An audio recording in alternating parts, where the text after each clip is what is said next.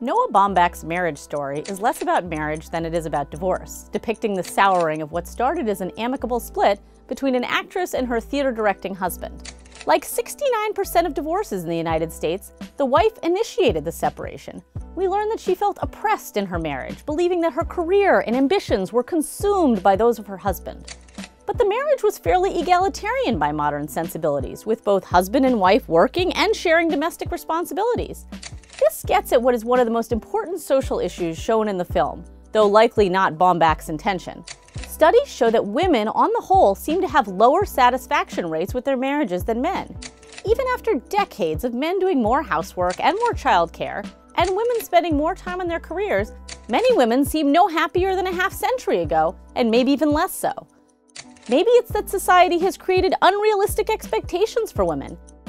Marriage not only means finding a soulmate and a helpful father and a breadwinner, it is also an exercise in self-fulfillment. Did you think the movie Marriage Story was an accurate depiction of marriage today? Let us know in our poll. Also, let us know what other topics you'd like our scholars to cover in 60 seconds, and be sure to like and subscribe for more research and videos from AEI.